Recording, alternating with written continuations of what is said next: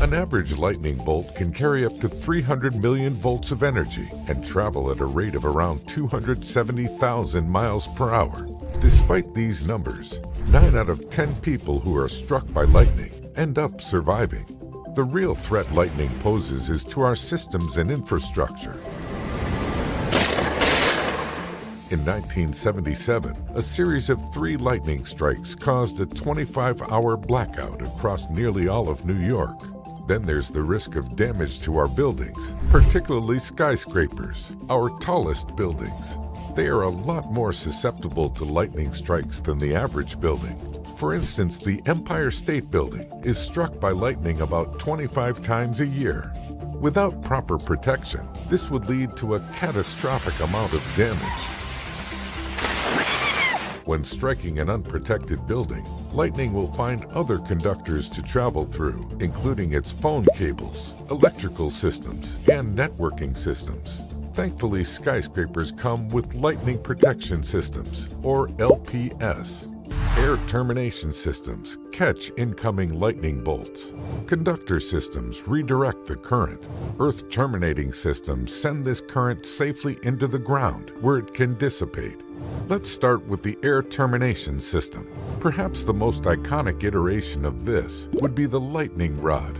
Lightning rods are made of conductive metals such as copper or aluminum. They come in a large variety of designs to suit different needs. Some modern lightning rods feature multiple rods connected to one primary mast. Others try a bit harder to draw lightning towards them. For example, the tip of the Burj Khalifa emits positive charges, which attract the negative ions found in storm clouds that create lightning.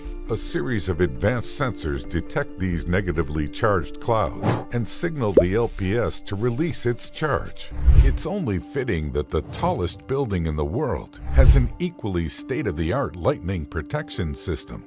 Regardless of their design or features, all lightning rods function the same way. They serve as a terminal for lightning bolts to pass through, allowing the current to be directed along a safe path.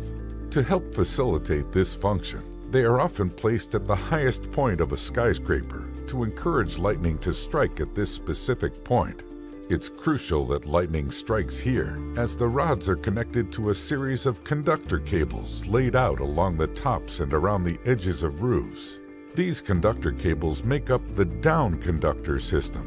Current from a lightning bolt then travels down to a building's ground cables in the earth terminating system. These cables run along a building's edges all the way underground, where the current can be safely displaced.